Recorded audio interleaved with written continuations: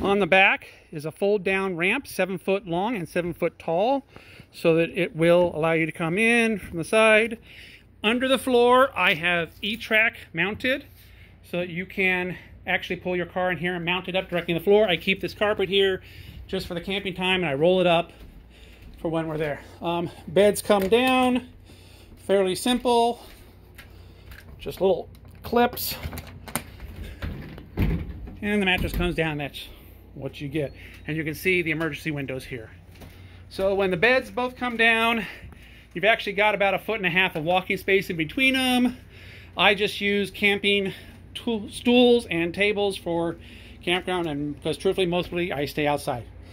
So that's a quick review of my trailer. I do have another one of those vent fans in the middle here, and like I said, we have the air conditioner.